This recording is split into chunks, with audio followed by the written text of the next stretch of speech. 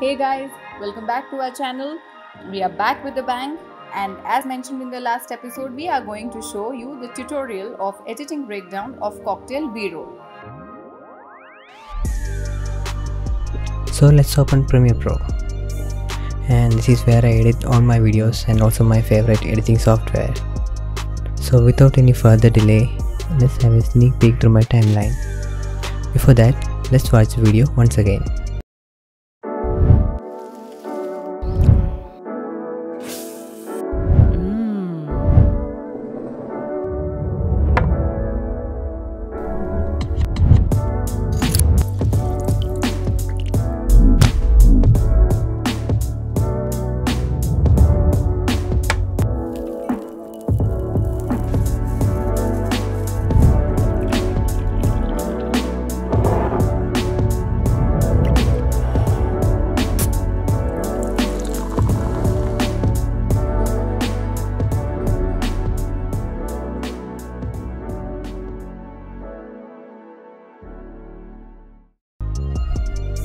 So guys, first of all let me say this is not complicated as it looks, and down here this orange track indicate our background music which I downloaded from Epidemic Sounds. The violet color is my impact sounds and the purple color is my Foley sounds and the bushes.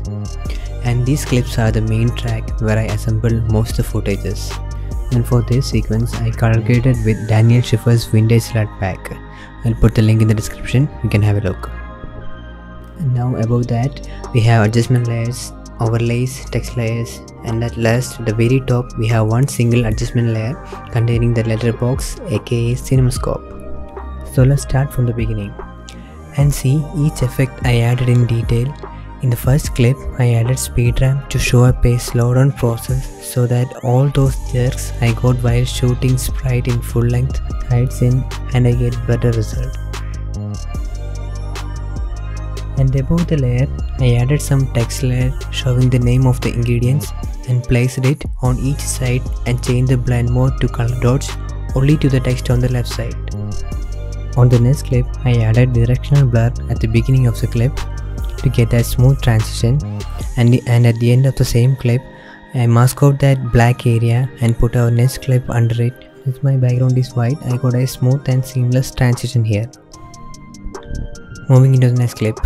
Here also I added speed ramp. I fasten it up till his hands reaches 11, and after that the clip goes by its regular speed. And here I added a zoom in transition to the close-up shot of the glass. And here he spinned the knife in a slow fashion way and it looks a bit awkward, and to hide that movement I added a film burn effect and put it on top of that layer and changed the blend mode to screen. And here I added some particles when he dropped the chopped chilies and put a low pass effect to the background music to get more concentration to the sound effect of the chilies being dropped, and a film burn effect to hide that jumping to the next shot.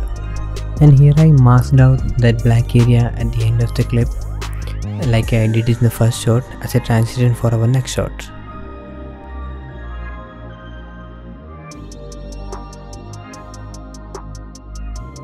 Hope you guys enjoyed the video.